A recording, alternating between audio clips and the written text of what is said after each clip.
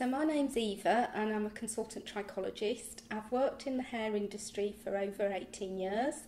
I've worked with some really major brands like Dyson, L'Oreal, Weller, Schwarzkopf, you name them, I've worked with them. I'm very, very passionate about the hair and scalp. I trained as a trichologist with the Institute of Trichology.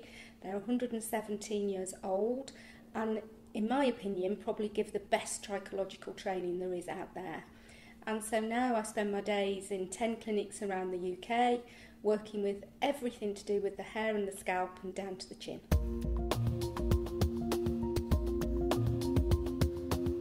First thing I would do in a consultation is I'd ask lots of questions. It's not because I'm nosy, they'd all be relevant to the hair and scalp. And I would try to find out things about their lifestyle, their hair care routine, their nutrition, their health background.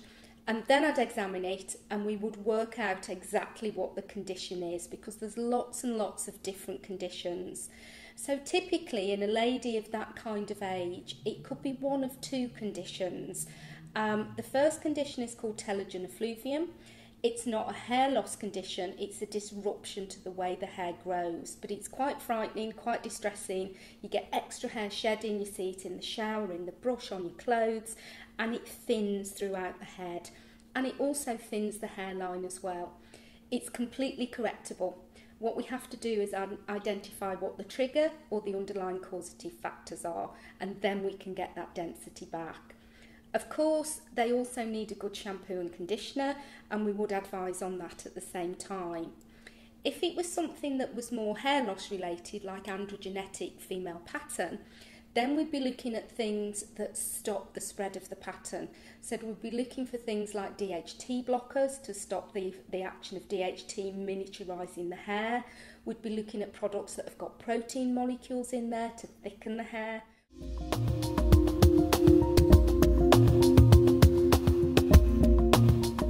Establish what's happening, so for example androgenetic alopecia, which is female pattern hair loss, can be male pattern. We'd be looking at treating the whole problem. So one of the problems is DHT, which miniaturises the hair, and I'd be looking at a proven treatment like minoxidil, but I'd also be adding in a serum like the Cell Serum that's got sulpalmetto in there that blocks the DHT naturally. Works much better towards the centre of the head than to the front, but it's also got lots of stimulating properties as well, because it's very important to stimulate the microcirculation of the scalp to get those follicles active and to get that hair to be as full and to last in the growing phase for as long as possible. So I'd combine hair care and pharmaceuticals.